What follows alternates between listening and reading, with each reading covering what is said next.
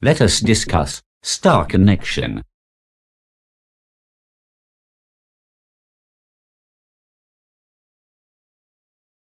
The star connection is shown here. Star connection is normally used in three-phase system. In star connection there are three windings.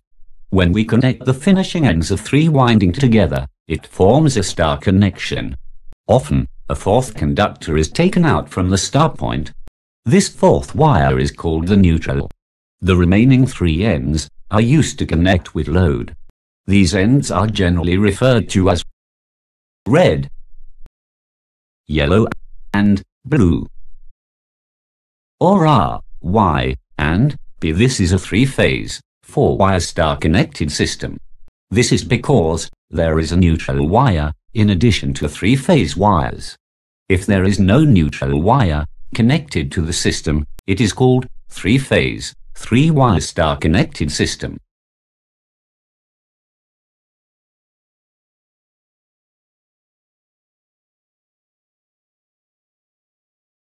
The current flowing through each winding. In the star connection, these winding current also flows through external line, and that is why it is called line current.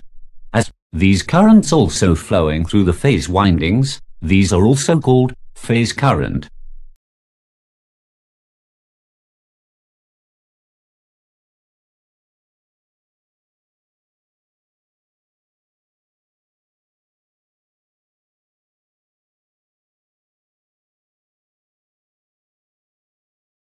Similarly, voltage across each phase is called phase voltage, VPH.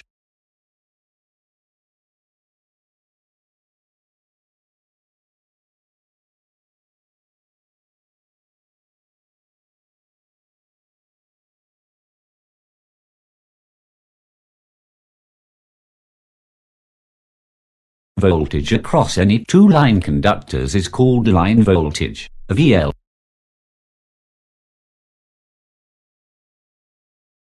When a balanced three-phase load is connected across the supply terminals R, Y, B, currents will flow through the circuit. The sum of these currents, that is, I, R, I, Y, and I, B, will be zero.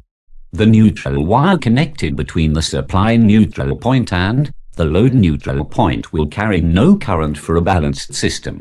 In star connection, the line voltage, that is voltage between two line terminals of star-connected system, is √3 times of phase voltage. Phase voltage is the voltage across the individual winding. That means phase voltage is the voltage between one phase and the neutral point. Therefore, VL equals √3 VPH.